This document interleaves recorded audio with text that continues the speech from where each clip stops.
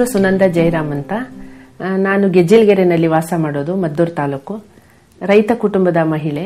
ಮತ್ತೆ ರೈತ ಚಳವಳಿ ಮೂಲಕನೇ ಜಿಲ್ಲಾ ಪಂಚಾಯತ್ ಸದಸ್ಯೆ ಆಗಿದ್ದೆ. ಹೀಗೆ ಹಲವಾರು ಕಾರ್ಯಕ್ರಮಗಳಲ್ಲಿ ಸಮಾಜಮುಖಿಯಾಗಿ ನಾನು ನನ್ನ ಕರ್ತವ್ಯಗಳನ್ನ ಮಾಡ್ಕೊಂಡು ಹೋಗ್ತಾ ಇದ್ದೀನಿ. ಜಿಲ್ಲಾ ಪಂಚಾಯತ್ನಲ್ಲಿ ಮಹಿಳಾ ಮೀಸಲಾತಿ ಸ್ಥಳ ಬಂದಿದ್ರಿಂದ ಆ ಸ್ಥಾನಕ್ಕೆ ನನ್ನನ್ನು ಅಭ್ಯರ್ಥಿಯಾಗಿ ಆಯ್ಕೆ ಮಾಡಲಿಕ್ಕೆ ಅವಕಾಶ ಸಿಕ್ಕಿದ್ದು. ಸಂಘಟನೆ ಮತ್ತೆ ಮತದಾರರು ಇಷ್ಟೂ ಜನ ಬಹಳ ಒತ್ತಾಯ ಪೂರ್ವಕವಾಗಿ ನನ್ನನ್ನು ಅಭ್ಯರ್ಥಿಯಾಗಿ ಮಾಡಿದ್ರು. ಕುಟುಂಬ, ಸಮಾಜ ಎರಡೂ ಕೂಡ ನನ್ನನ್ನು ಬಹಳಷ್ಟು ಗೌರವಿಸಿದೆ. ಮತ್ತೆ ತುಂಬಾ ಅಧಿಕ ಮತಗಳಿಂದ ನಾನು ಆಯ್ಕೆಯಾಗಿದ್ದು ಕೂಡ ಒಂದು ವಿಶೇಷಣೆ.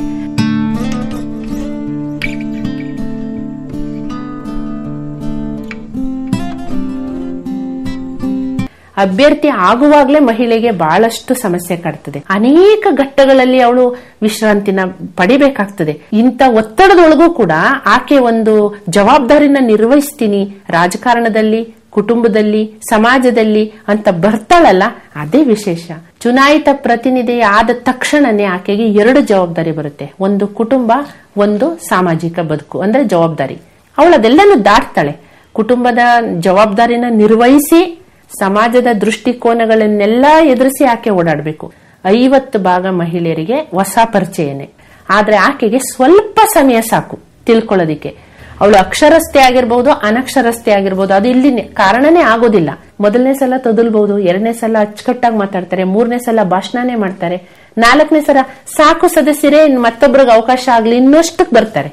ಅದು ಸಮುದಾಯದ ಕಡೆಯಿಂದ ಬಂದಂತ ಬೆಂಬಲ, ಪ್ರೋತ್ಸಾಹ ಆಗುತ್ತೆ. ಕುಟುಂಬದಲ್ಲಿ ಆಕೆಗೆ ಹೇಗ್ ಬೇಕು ಸಹಕಾರ ಅಂದ್ರೆ, ಇವರು ಪ್ರತಿನಿಧಿಯಾಗಿದ್ದಾರೆ, ಇವ್ರು ಸಮಯಕ್ಕೆ ಸರಿಯಾಗಿ ರೆಡಿ ಆಗ್ಲಿ, ಹೊರಡ್ಲಿ, ಪ್ರತ್ಯೇಕವಾಗಿ ಆಕೆನ್ ಬಿಟ್ಬಿಡ್ಬೇಕು ಆ ಕ್ಷೇತ್ರಕ್ಕೆ ಸ್ವಲ್ಪ.